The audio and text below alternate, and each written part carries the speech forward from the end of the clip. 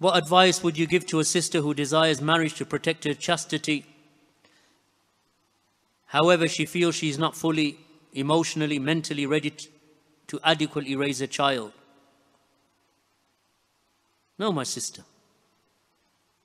You are ready to raise a child because your body is ready and your mind is ready.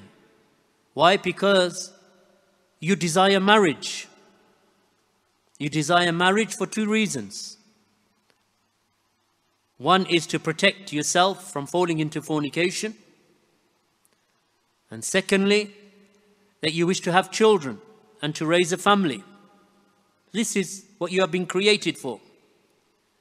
Ramadan doesn't come and then you say to yourself, well, I really do want to fast the month of Ramadan, but I'm not mentally ready to go hungry for 14 hours a day. I'm not mentally ready for that type of hunger. So can I just fast for about 3 hours a day? Would you ever say that, my sister? Of course you wouldn't, because you know that, we're not. Let's take off our Western mentality hat and put it to one side. Let's embrace the culture of Islam and the heritage of Islam and the Sharia that Allah subhanahu wa ta'ala has revealed. Allah knows you better than you know yourself. A woman says, I want to get married because I want to protect myself from fornication, but I don't think I could ever obey a husband. You're not thinking properly. You're not thinking straight. I want to get married to my husband, but I don't think that I can be loyal to him. What are you getting married for then? You've got your priorities and your thought process is inverted. You're not thinking in straight lines. Think as a process. First of all, correct your mindset, your thinking and your cultivation. Correct it. Make your role model the righteous woman, whether it be from the female companions of Allah's Messenger sallallahu alaihi wasallam, or the righteous females that came before them, from the prophets who came before, or the righteous females that came after the female companions up until our time. And they are, even in our time, they are righteous women. They are your role models. What do? They get married. They look after their husbands look after them. They provide for them. So the woman, she builds the home. That's her responsibility. She has children because her body is ready to have children. She's mentally not ready because she hasn't cultivated herself properly. So she's saying that I just want to save myself from fornication, but I don't want to have children. And I don't even know whether I can even, be loyal to my husband or be obedient to him. Then you need to change that mindset. Turn to Allah subhanahu wa ta'ala. Study your religion. Learn the deen of Allah. Read the hadith of the Prophet sallallahu alaihi wasallam.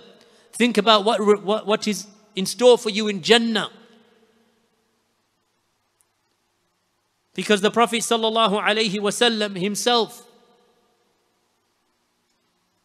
when he said, marry the women who are loving and fertile. We mentioned that hadith last week, as I recall, regarding marrying the women who are al-wadud, that they are loving women. Those women who are loving and fertile. They are the types of women that a man should seek to marry. And if you, my sister, are not ready for that, then make yourself ready. How long does it take? To be honest with you, it can even take a day for you to change your mindset. It can take a day for you to wake up tomorrow morning, go to bed tonight and think to yourself, I will be a righteous woman. I will be a righteous wife. I will be a caring mother.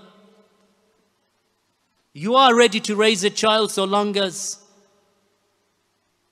you cultivate your heart and your mind upon obedience to Allah subhanahu wa ta'ala.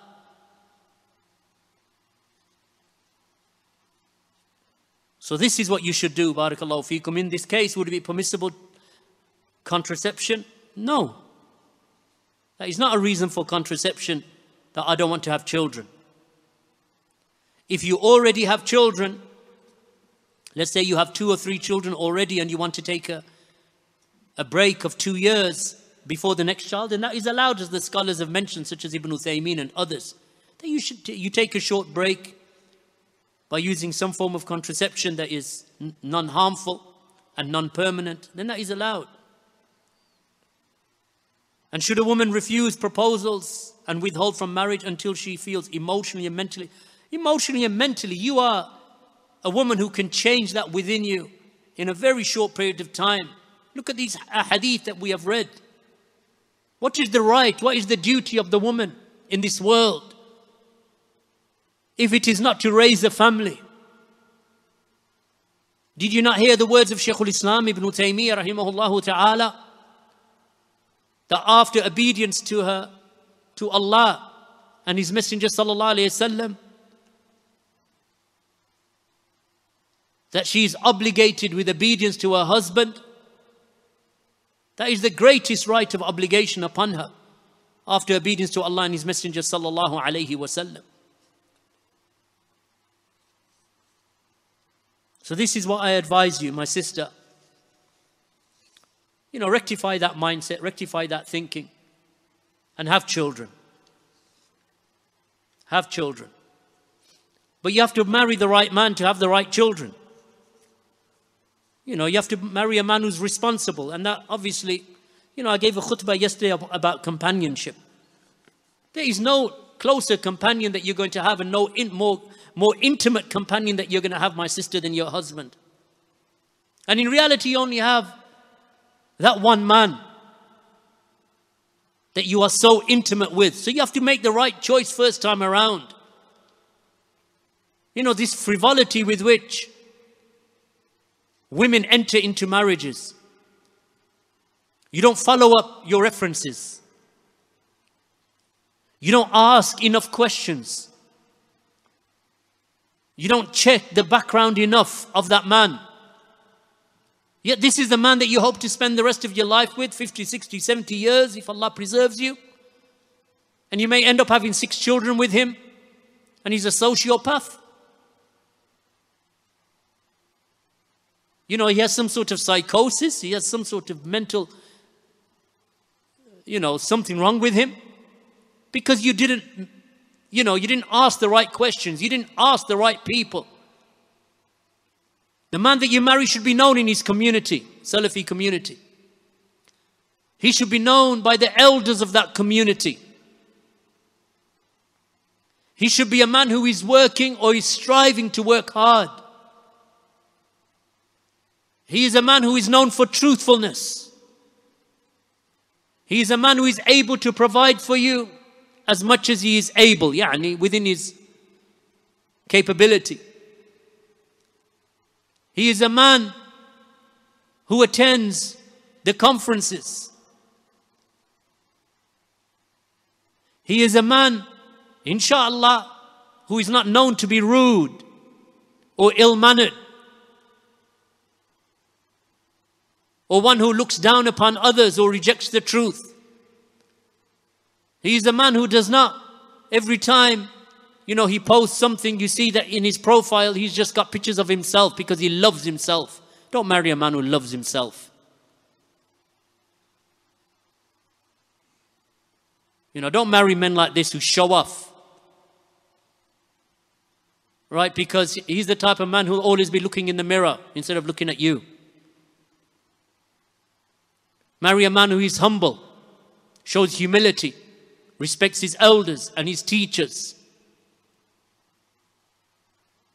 And they are not hard to find. Yes, it's possible that you may have to be a second wife or a third wife or a fourth wife. If that is the case, then make sure that he can provide for you. Make sure that he can provide for you and look after you. Make sure that you marry a man who has in his mind that I don't want to live in this country. I want to live in the lands of Islam. And if Allah subhanahu wa ta'ala opens the door for me, I will go and I will take my wife and my children So you need to be prepared for that also. These are righteous men. And they are available. But you need to ask the right questions. Ask the sister who is known in the community. Or even if she is not so well known, alhamdulillah, no problem. To ask her husband to keep an eye out for you. There is a Salafi group which is run by a sister and I think even her husband, where your profile is posted and she's shared amongst Salafis without your name being mentioned, with the telephone number of your guardian or your wakil, who the man can contact, because he will not contact you directly. So if he was to respond, then you say, I want 2 written references from known Salafis in your community who are willing to write and sign that you are trustworthy, truthful, honest, hardworking, attends the durus. Not every single dars, because that's not possible for everyone. But at least once a week that he attends a dars and he's diligent over his deen. Someone who can write a reference like that.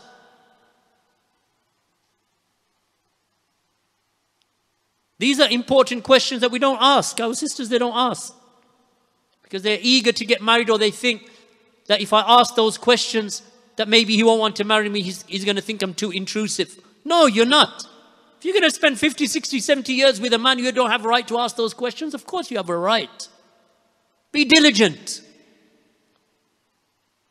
If your daughter was about to get married, you wouldn't ask 100 questions. The first man that knocks on the door, you're going to say, Khalas, come in, I'll marry you to him, bas. You're not going to find out, where's he from? Who's his family? Where does he live? I've known sisters who have married a man and they don't even know his second name. In fact, I remember a case 15 or 16 years ago. A sister rang up and she said, I married so-and-so. And he left and I haven't seen him. I said, what's his name? She said, I don't know his name. I just know his kunya, Abu Abdullah. Bas. You marry a man, you don't even know his name.